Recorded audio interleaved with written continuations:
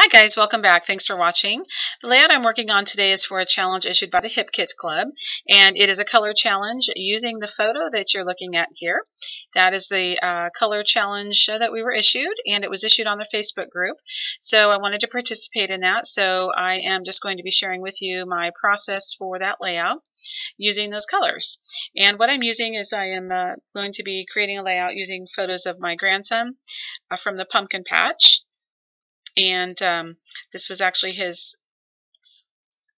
second time, but last year he was a baby. He was like 3 months old. So this year was very different. He was much more into it. He was so excited and had so much fun.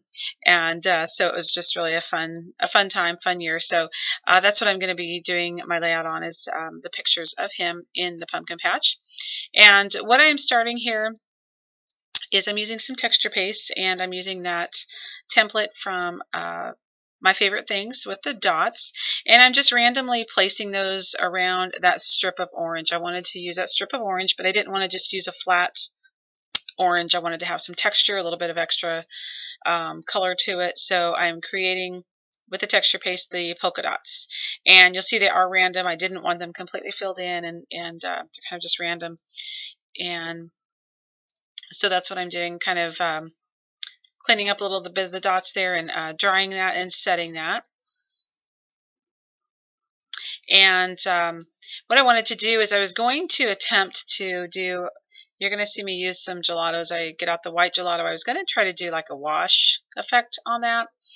And it wasn't turning out as well as I thought. I probably should have just used like a watered down paint. But I had the gelatos out, and I was just going to give them a try. And in the end, it ended up working out okay. I kind of wanted to just tone down that orange a little bit. I wanted to give it a little bit more, another layer of color. But I wanted to kind of make like a washed effect on it. And in the end, it ended up working out. It was just a little bit more than, had to work with it a little bit more than I had planned or thought I would have to. So ended up working out. So there I'm just kind of blending those gelatos in, adding some more water and trying to get some of that color transferred there for that wash. And I'm going to end up just leaving the white polka dots because I did like how just that effect was with another layer, and it was the part of the color challenge. It was part of the color in the challenge was the white. There was actually white and cream in the color photo, so I just wanted to leave those and leave that layer of color. I'm sorry, it's been a long day. I started work early this morning, like at 6 o'clock this morning, and so I'm trying to get this voiceover done, and I've tried. This is the third time that I've tried, and I have kept messing up, so I don't know what I've already said and what's actually got recorded, but I'm going to make another attempt to actually get this finished so I can get it uploaded tonight, uploaded to my channel.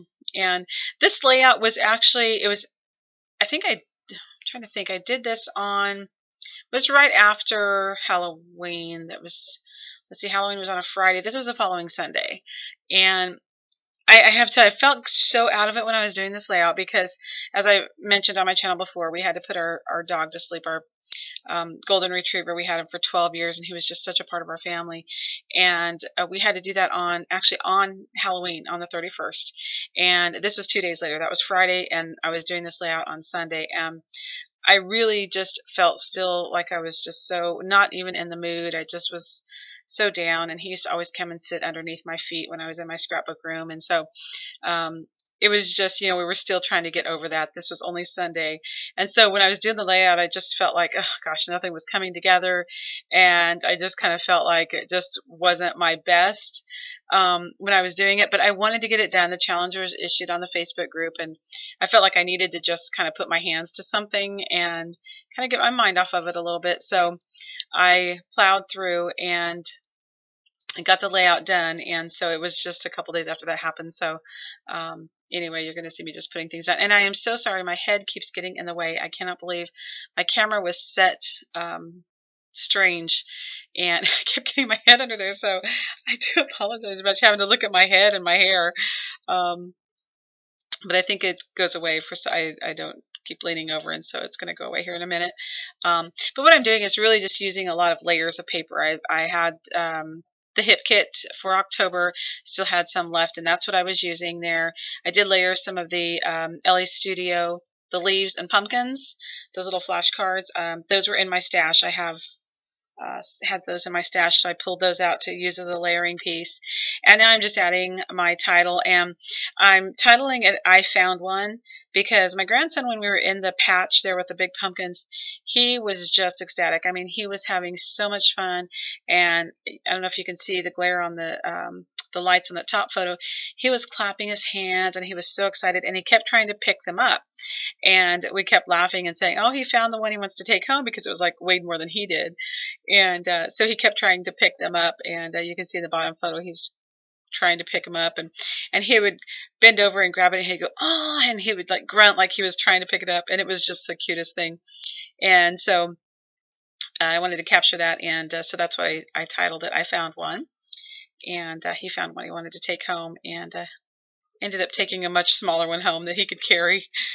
And my daughter, she has a big one, but it was one that they purchased. But he wanted to carry around a little pumpkin, so they found a little one for him that he could carry around. So anyway, it was a lot of fun. So really what I'm doing here is I'm just layering some pattern pieces and pattern papers, I should say, just layering some pieces in a little bits of that ephemera pack that we got so many pieces of, and the LA Studio cork pieces. I love those, the leaves and then the little heart. And then I'm just bending down some of my papers and kind of roughing those up a little bit. And I'm feeling the wrap up coming here. I know I'm getting close to the end and just trying to tuck in a few more little bits and pieces to the layout, and adding a few of those word strips. We got some like chipboard word strips, and then there were some on that Teresa Collins letter sheet that were really nice. So I pulled some of those off and used them. And now I'm going to do a bit of journaling. I'm going to do it just straight on the layout, looking for the perfect pen. And so I'm going to journal straight on the background there. And this was good. I just felt like it was good for me to just get the layout done that night. Like I said, I was wanting to participate in the challenge, and this was Sunday night when I was working on it, and it ended. It was over that weekend. So I just jumped in and tried to get it done. And all in all, I was happy with it, and I'm going to be adding just some finishing touches here with my date stamp.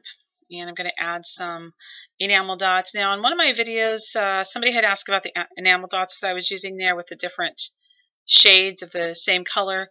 Those are actually from Freckled Fawn, and they have all different colors available, and you get like all kind of like an ombre in the same shade.